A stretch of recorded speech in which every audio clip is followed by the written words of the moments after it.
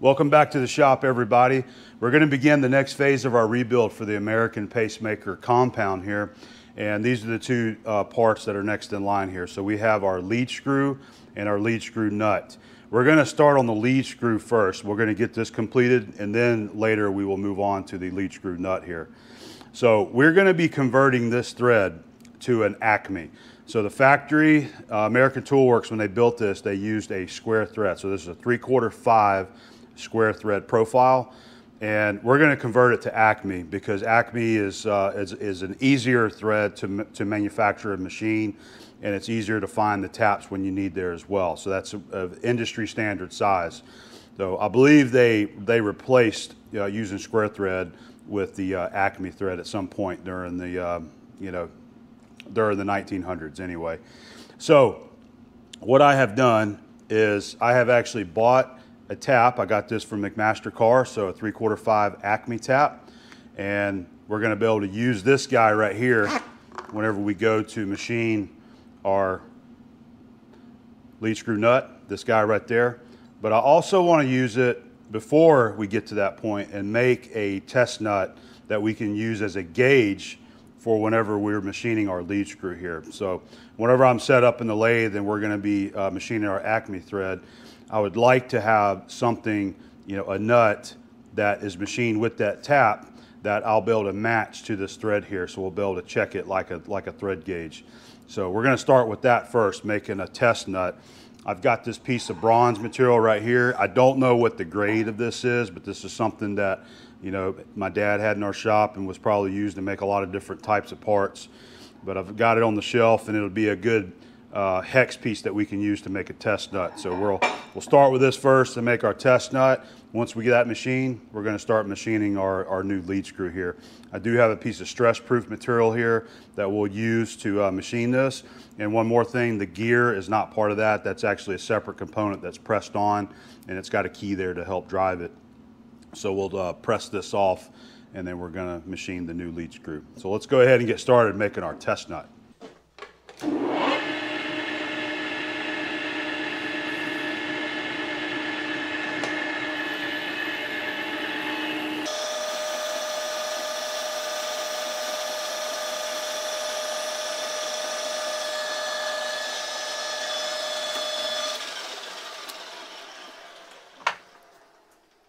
So our tap drill size for the 3/4 5 Acme is like 570 thousandths is your tap size. So what I'm doing is I'm going to be using a 35/64 drill bit for a pilot hole, and then we'll bore it to our 570. This should give us between 20 and 25 thousandths of material to bore out of there.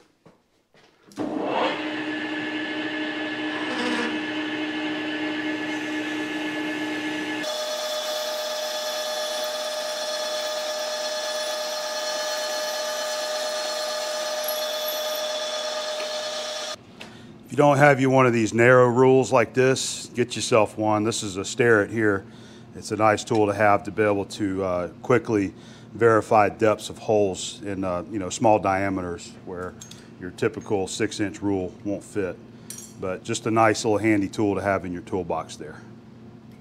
Use a 60-degree threading tool to cut the nice chamfer on the outside of the hex here.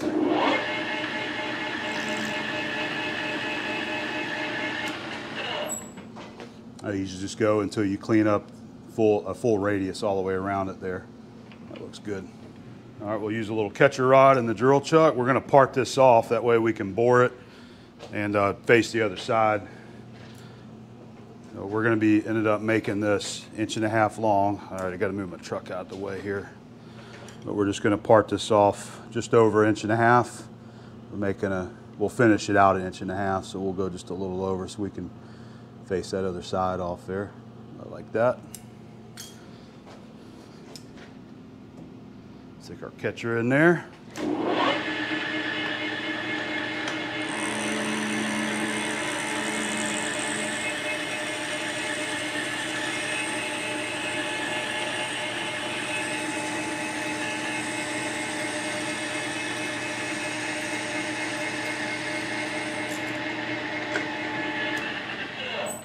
Nice and easy as it does it right there.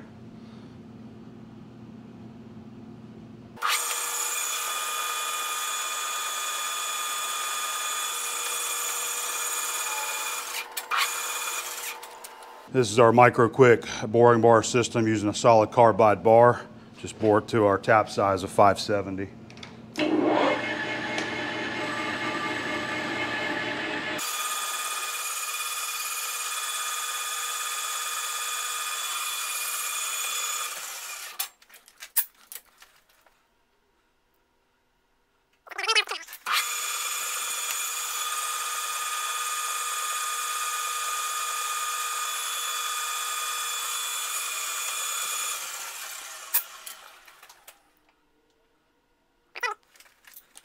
I want to put some nice sized chamfers on this to clear, that's a pretty coarse thread when it being an Acme number 5. So we'll chamfer both sides just using a piece of high speed that I got ground into a chamfering tool. A lot of relief on this side so you can go up into a bore and clear the bottom of the tool there.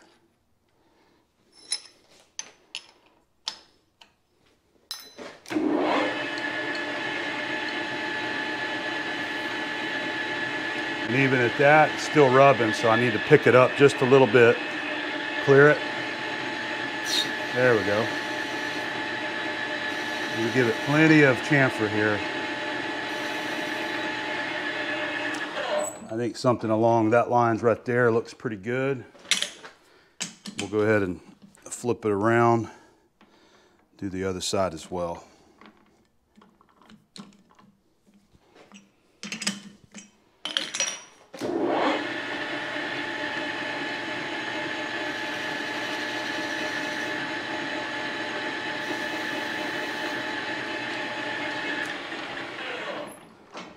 All right, we're ready for our tap. We'll go down to the flex arm. We're going to use that to do our tapping.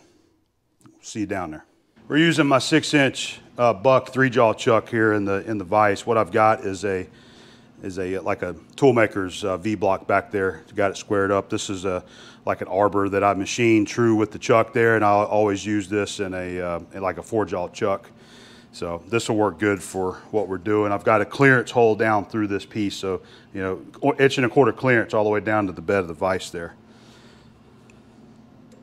So let's see, it's right there.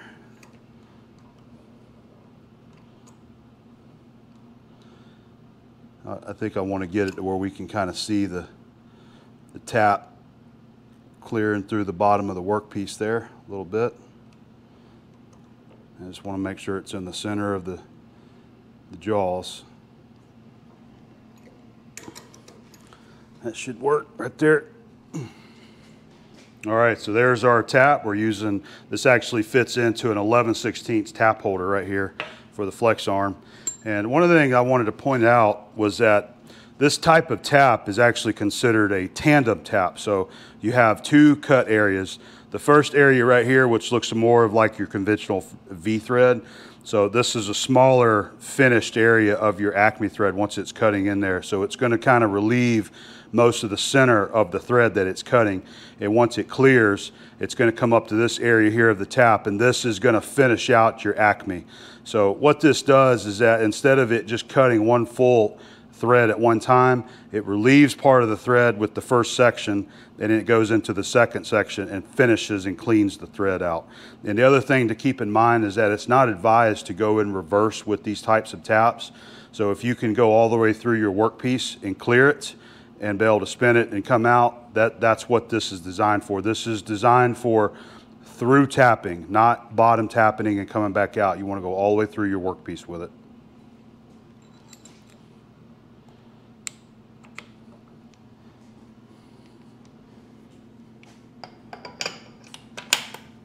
All right, there we go. Let's go get the machine fired up and we'll get this guy tapped. I am going to go ahead and use some lubricant on this, even though we're cutting some bronze. I'm going to be using this aluminum cut, which works good for brass and bronze as well.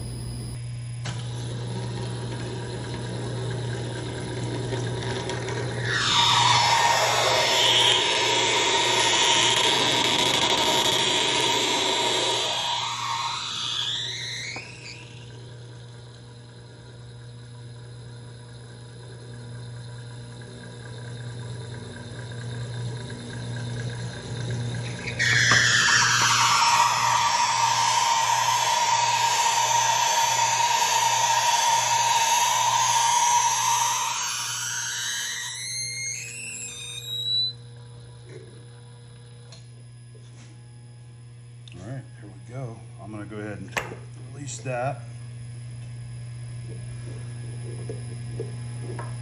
And let's just go ahead and pull the nut out.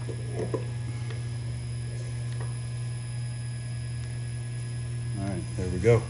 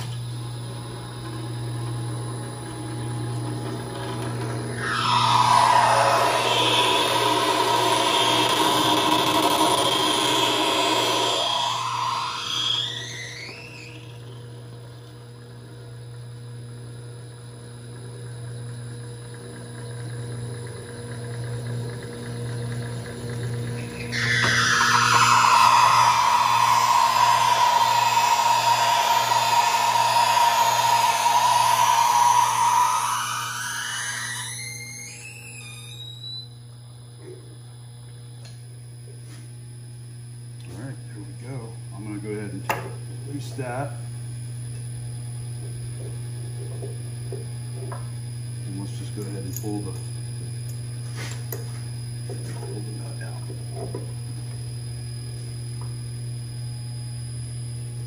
All right, there we go.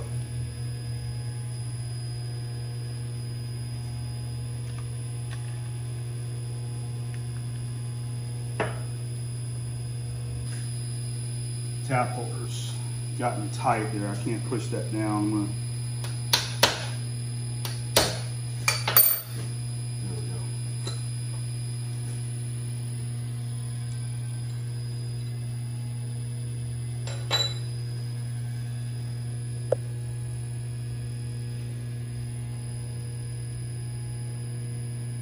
Looks good. All right, I think that went well. We've got our test nut now machined. I think the tap did a pretty good job. It sure looks really nice in there. I think it made a really nice high quality thread in there. So our Acme tap did good. By the way, I don't know if I mentioned earlier, I got this from McMaster Car. They have a whole range of Acme taps over there in the tandem style. Probably a lot of them are in stock. This one's made by Wydell, USA made. And it's a good quality tap. This one right here ranged, I think it ran $164 or so, something like that. So not bad at all, especially if you got a lot of parts that you need to make with an Acme thread through there. You can jump over there and pick you up an Acme tap. So next phase, we're going to go ahead and jump on our new lead screw. That's next in line, and now we've got us a nice test nut to gauge our thread as we machine that. We'll start by pressing the gear off, and then we'll go to the lathe and start machining our new lead screw.